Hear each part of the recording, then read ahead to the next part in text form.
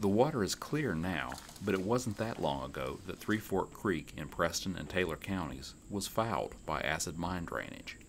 Coal mining within Three Fork Creek watershed dates back to the mid-1800s and left roughly 9,100 acres of untreated mine pools discharging into its headwater tributaries. This watershed's been heavily mined prior to 1977.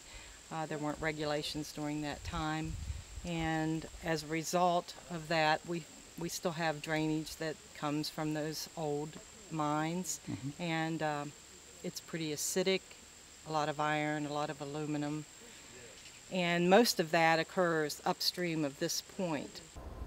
That acid drainage left more than 17 miles of Three Fork Creek essentially dead, lifeless except for a few tolerant insect species, and continued to cause pollution problems downstream as it emptied into the Tigert River and beyond.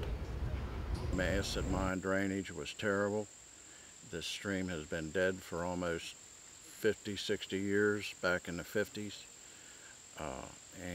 At one time, this was one of the best trout streams in West Virginia for this area. In 2004, the West Virginia Division of Natural Resources determined that Three Fork Creek was the second highest contributor of acid mine drainage in the entire Monongalia River Basin. It was clear something had to be done, but what? A lot of the areas we've done some small at-source projects to try to remediate the water, but that's such a small area and such a small amount of drainage that it didn't see like an overall impact on the stream. And so we decided to try to improve the whole watershed and improve the fisheries here. And that meant trying something new. This is a lime dosing station, one of 4 installed along the tributaries that form Three Fork Creek by the West Virginia Department of Environmental Protection's Office of Abandoned Mine Lands. This station, along Birds Creek, is powered by water from the stream. A measured amount of lime is added, creating an alkaline solution.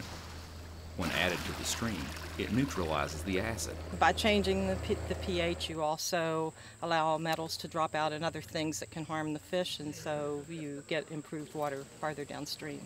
The lime dosing stations have been in place for just over a year, and as for their effectiveness, I'm amazed.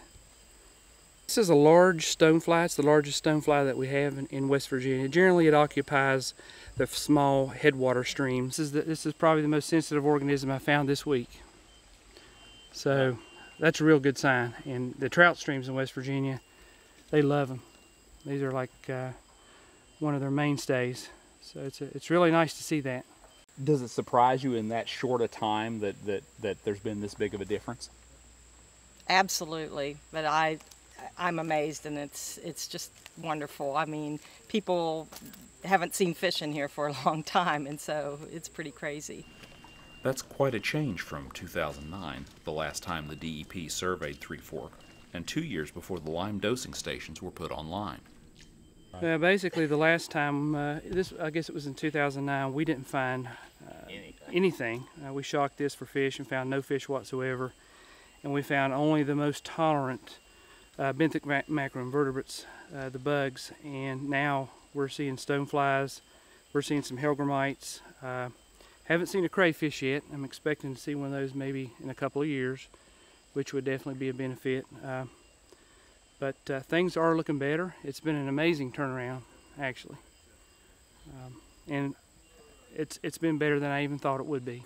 This year, survey crews documented more than 1,600 fish, including 21 different species, at the same 4 test sites as the 2009 survey. A dramatic change, to say the least. Are you surprised about how big of a change it's been? Oh yes, in a short period of time, about 14 months, we went to practically a zero in fish and other wildlife to amazing recovery here on Three Forks Creek. We are very elated with the cooperation we've had with the DEP, in cooperation with them and our Watershed Association. We have formed a great partnership here, and it's resulted in this great recovery. But that recovery has not been cheap.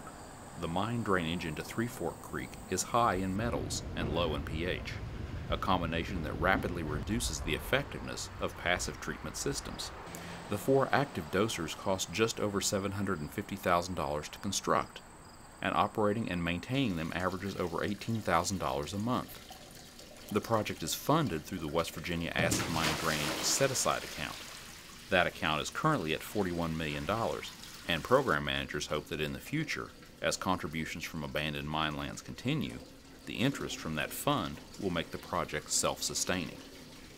In Preston County, I'm Mike Huff for Environment Matters.